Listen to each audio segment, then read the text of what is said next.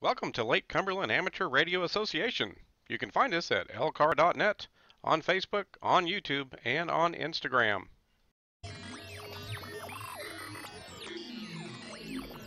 If you're enjoying the videos we're producing here at LCARA, please help our club out by hitting that subscribe button. Also, give us some feedback on our videos. Click the like button, share with anybody who may find it interesting, and be sure and hit the bell icon to make sure you get notified of the next video release. This is KY4BDP for our 2019 year in review. This particular video I pulled out of all the ones that we did this year to represent working out in the field, and in particular working on the road. I do travel quite a bit for my job. This particular week I was in New Jersey setting up the octopus antenna, and I have a lot of fun doing ham radio when I'm on the road. I'm in a different location and I can try out new gear. So this was a really good video to represent that, and with this particular antenna I always get people wanting to know what I'm doing because the antenna is unique enough that most people have not seen one like it. Now, the next video I'm moving to for the year in review is a build. This was one of my first, what I would call a big build, because I don't build very many things, but I needed an HF antenna on multiple bands and kind of looked around, watched a lot of videos, and settled upon the high gain AV640 and actually built it in my driveway and ultimately mounted it, which we'll see in just a few minutes. But it's a multi-band antenna. It was a lot of fun to build, and even though I'm not terribly handy and I have a difficult time sometimes just reading instructions when they're three-dimensional, this one turned out really well, and I use this antenna to this day, and did, I think, a really good job of not only the build process but also mounting this antenna for use with my HF rig. And this is just a quick little snippet of the mounting. It's on the highest portion of my property, and ultimately with the radials there, I had to put flags on those just to make sure that you didn't run into them. The antenna is about 7.5 feet up, so it's not terribly high. We do have someone to mow our lawn, and so this requires the flags on those aerials, on the ground plane areas. But as a multi-band antenna, it's worked wonderfully. I use it for our 10-meter net as well as, of course, 40 on down. Some of the other bands I haven't used terribly much, but as a build, I was really proud of it, and we plan to do more of those this year. Here is the Comet GP3, and the reason I included this in the year in review was it was a very simple build. It's 2 meters and 70 centimeters, but as builds go, very simple. But this is a video that seems to catch a lot of views, and I can't quite explain why that is. I don't know if it's because it is simple, but I do show using it on the net and so forth, and how much better the signal was than before. But this surprised KY4CKP Chris and I, because it's actually garnered quite a few views for an antenna. You know, a simple antenna build, and of course this one's mounted on my deck on the back of the house. Now, our next video here I highlighted because my brother really got into video editing, and I was asking if he could do some certain things, and so we started doing some picture-in-picture when we would mention another video that we had done or another product that we had done, and so we were just starting to utilize other elements within the video, and this picture-in-picture is a good example of that. But this video, we had like 3 or 4 different things we had never done before, such as the zoom that you see here, and then ultimately some titles, video titles would just show up in the video to show pricing or to correct something maybe that we had misstated in the video accidentally. And so with the zoom in feature that you're seeing here, where Chris is comparing this analyzer with the MFJ, and then here's another picture-in-picture where we kind of show it in use. It's not a still, that's actually a video picture-in-picture. We were learning how to utilize the editing software to good effect, to be able to provide our viewers, our subscribers, with even more information as we go from product to product. And then I think I've got a couple more examples of this coming up where we move to each of the analyzers that we were going to use in our upcoming series. So here we zoom in on the MFJ 269, and then shortly we'll have a picture-in-picture pop-in that will show using this particular unit. So here we show again the title where you can get an approximate price, and then you can see that we have a picture-in-picture showing its usage.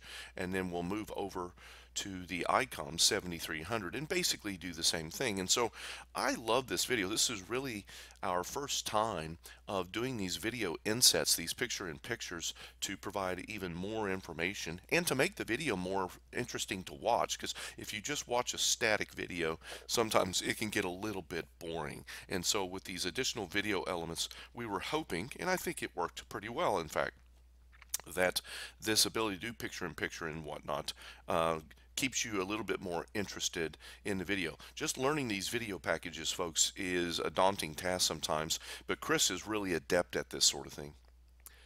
Now I pulled out the Abri antenna unscientific test as just that, just getting out there and testing different hardware.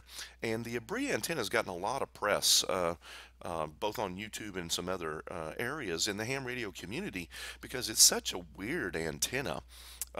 So we thought, well, why not take it on the road a little bit, not far from my house. KY4CKP was going to stay on my deck with a normal antenna, and then also one of the Baofangs with the Abri, and we were actually going to go back and forth, and he was able to do that really well. And then I just took my truck with my regular radio on low power and went to different locations in my small town to see how far away I could get and whether or not one antenna would begin to fade out compared to the other. And it was kind of fun to get out and do this kind of a test. We'd never done anything like this before. And then at the very end, of course, we summarized, and I think ultimately we decided that the Abri antenna was a little bit better. We actually got slightly better lower noise and slightly better characteristics from it, but for the price, although it's not terribly expensive, compared to some other nice antennas from Diamond and the Nagoyas, was it that much better, given how long it is and so forth? And we decided, no, not really. It's not that much better, but it is novel and it does stow away easily. And so if you buy one of these antennas, we're not saying not to, you'll probably like it because it does have a lower noise, higher, brings up the audio a little bit for the same ranges, and but just a little bit unwieldy. This was the 42-inch version, and I think that's kind of where we left it. But just getting out there and testing products is a lot of fun. Now the next video here that I pulled in is really to showcase some things that my brother has done, showing how to use different software packages to become a total operator and to make it as easy as possible. I know a lot of folks get on HF and they definitely log their contacts, and I'm guilty of not doing that as much as I should, but Chris is much better at that, and he wanted to make it as easy as possible. And so here he's showcasing the SDR radio in the top, and by the way, we're doing a picture-in-picture once again, right? So you see him in the top left using the full effect. In the bottom, he's got the logging info and QRZ on the right-hand side. And when you use a big screen and you have the ability to use all of these packages at the same time, it makes making HF contacts that much more fun and easier to log. And lastly, I wanted to show one of the last videos we did of the year. And the reason I'm showcasing this one, please join a club. This is a great video showing a club activity and some of the club accomplishments. I was just reading our web page, and the club has accomplished many things this year. And it's all due to the activity of members in the club. We actually have a pretty active club. For such a small town, we have a pretty active membership. And installing a new repeater is not trivial. Number one, you got to purchase it. And when you're a small club, you don't have a lot of funds. And number two, you want to install a repeater that has longevity and is going to allow you to use new features coming down the road. And with the Yaesu repeaters and Fusion in particular, we can do that.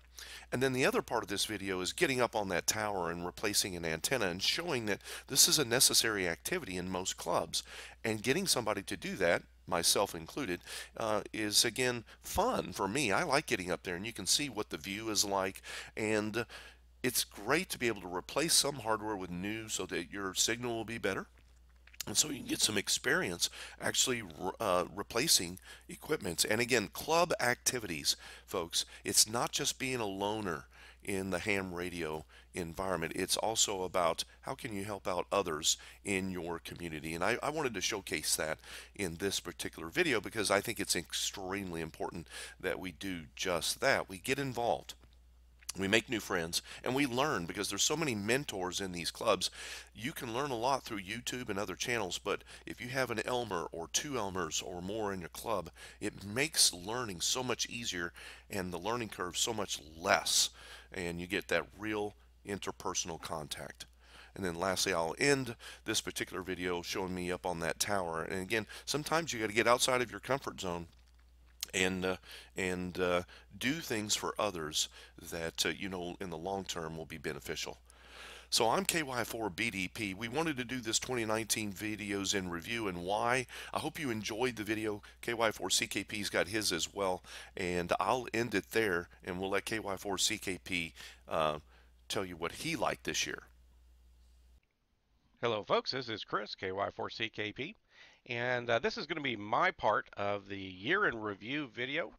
Brian has done his part and covered a few of the videos that he thought were of interest one way or another from the videos we've done so far this year, and I'm going to have my list. And there's a couple of videos on his list. If he had not already covered them, they would have been on my list as well.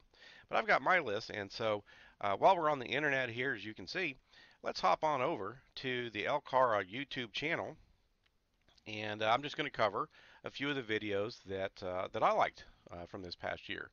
You know, from one category or another, whether it was the technical challenge or the project or whatever was the video was covering. So here we are on the LCARA YouTube channel. I'm just going to go ahead and go into the videos, the main video kind of archive or library there. Right before we do, I just kind of wanted to briefly point out, look at that subscriber number. Wow, 399. We are getting close to 400. Another major milestone, and we really can't thank everybody enough for all the support we're getting on the channel. We're new to ham radio, and we're trying to learn ourselves and maybe also help other hams and other new hams find a club, find some information, and just enjoy the hobby as much as we are able to. So of course we're going to be keeping our eye on that subscriber number. I'm sure hopefully by the end of the year, it's not quite Christmas yet, but hopefully by the end of the year, that'll be starting with a 4, and just it's just exceeding all of our expectations, I think, and we're very happy about that. But let's go ahead and go into the video library section. Click on that, and we're just going to scroll down, just like you can do on any YouTube channel, of course, see all the videos they produce. We're just going to scroll down, and the first video I wanted to talk about here for just a minute or two was the vlog series. And I know that this wasn't really, certainly our most popular video in terms of views or anything. It's one of our earlier videos, but there was a couple of things that I really liked about the series, three-part series. The first thing was that both Brian and I, KY4BDP, we were both on the road. We were both working that week out of town in hotels, but we were able to set up some cameras, set up a video conference, and we were still able to work on a video. And then the second part of what I liked about this was it was actually a pretty significant technical challenge, and part of that is that you know, I played around just a little bit with sound editing and video editing many years ago. Of course, Brian and I both work in IT, and we both done things with computers for a lot of our lives.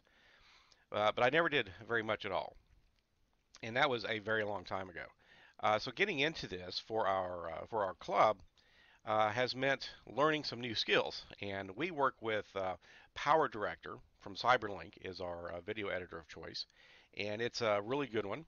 Of course, most people are going to be familiar with Adobe, and that's a great package too. And there's even some others. But learning how to do some things, learning some little tips and tricks, and the occasional little fancy feature or whatever it is, you know, take some time. And this video, and whenever you watch any video on YouTube, you know, you probably can recognize good videos because of a combination of factors, but you don't always kind of know what it took to get to that final product until maybe you actually get in and do it for yourself. And this video was very technically challenging. I had some ideas, and then we wanted to do some things. And from the technical side, I think it turned out well. And I think we both liked the little series. Again, it's certainly not our most popular series, but we liked it. But that's why it's on my list. It was we were doing a video while simultaneously on the road, and then it was one of the early technically challenging videos that we did. So that's why it makes the cut for me.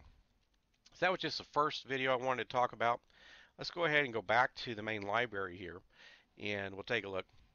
Now the next video I want to talk about is a little bit newer one. Excuse me, and it is the little 12 volt power meter video. And the reason that I like this video, and the reason it's on my list, is because it's a simple project. None of the components were very expensive. That's also one of the cool things about amateur radio. There's a lot of do-it-yourself or kind of maker aspects to this. I mean, you can get into 3D printing, and a lot of people do. But you can be hands-on. You know, if you want to be, you can be as hands-on as you want. And if you're not too afraid to get near a soldering iron and some things, all the years I've worked in computing, I have touched a soldering iron a couple of times, but I was never an electronics technician. And I've replaced a few caps and done a few things, but I'm not very good at it. I'm sure an expert can could look at my work and shake their head, but I can usually get things to work. And amateur radio has given me an opportunity to get into more of that. I've always kind of wanted to do more of that, just never did. And so that's a big part of what the On the Bench series of videos is about showing maybe a kind of a cool little project or something, but also just hoping to either inspire or encourage folks. You know, maybe you should try your hand at doing something. Build an antenna. You know, we just released the 1.25 meter little Slim Jim build. This little 12 volt. I've got some other things that I'm going to use this 12 volt meter. I've got another on the bench project I'm going to try to get to before too long. But we're going to be producing these on the bench type videos every so often. Usually these are on a Wednesday release, and our primary videos are Friday. But they're fun to do, and we're going to try to show some little fun build or something. And hopefully we'll get with Don AC4DM and whoever may even want to do one of these. You know, that's one thing with our YouTube channel, folks, here for the club. It's not just about Brian and myself. You know, if anybody else has ideas for videos, or if you'd like to get with us and work and maybe do a video, work with a video, it's a club channel, right? It's not really just he and I. So just sort of keep that in mind. We're certainly gonna produce some videos and have fun with it. But yeah, this whole concept of on the bench, I think is important, and it's something we wanted to share. And again, every so often we'll put one of these together. So this was a fun little video, and that's one of the reasons why it's on my list. So let's go ahead and go back to the library here, and then the next video on my list, again, it's one of the slightly older ones, um, was the DX Commander antenna build.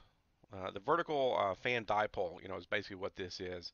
And the thing that, of course, that I liked about this, and it's kind of similar to Brian's choice with his antenna build, is it's not that hard of a project. Callum, M0MCX, he pretty much ships everything. There's directions. He's got many videos online about his antenna and how to build his antenna and so forth. It's this great little package.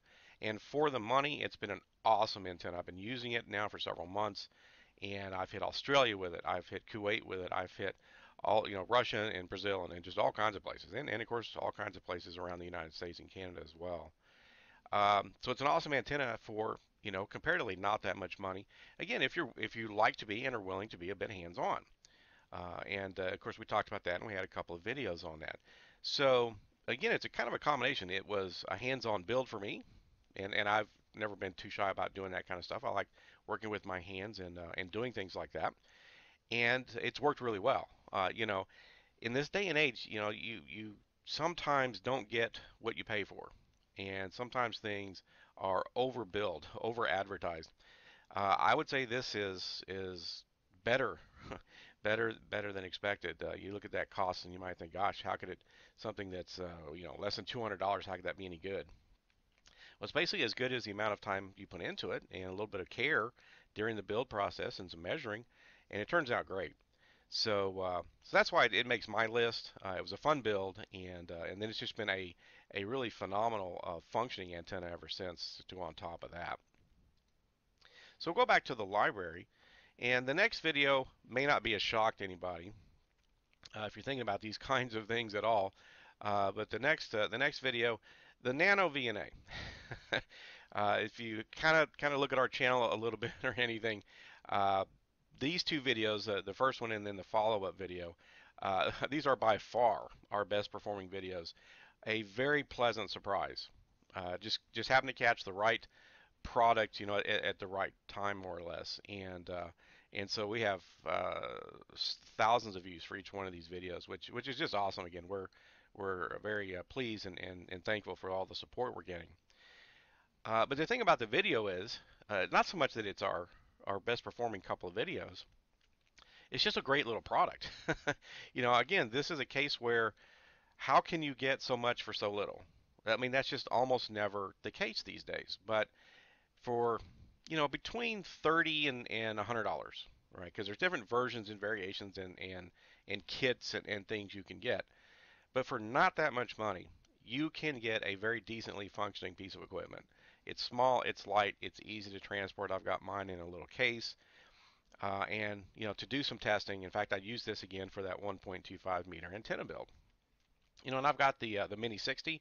We did a review on that little unit. Brian's got the MFJ. There's all kinds of testing gear and testing units and antenna testers out there, and they can all have a place. And there's all kinds of price points to go with it. But for the money, and I think the kit that I bought, because it came with the little testing caps and a couple of the extension cables and things, and it does have a battery. Some of these you buy may not have a battery or whatever. But with everything I bought, I think mine was on Amazon was $75, somewhere in that range. Still, it's a phenomenal deal for what it is.